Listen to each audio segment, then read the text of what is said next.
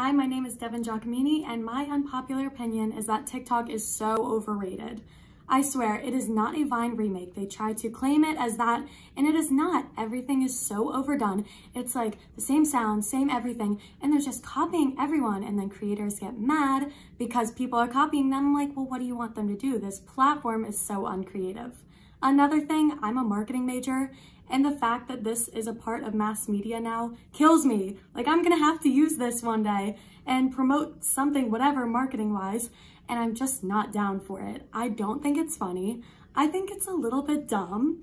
And honestly, Instagram is all I need for my social media. They have videos, they have pictures, they have whatever IGTV. I think that's where it's at. And call me old-fashioned, but I am not a TikTok girl.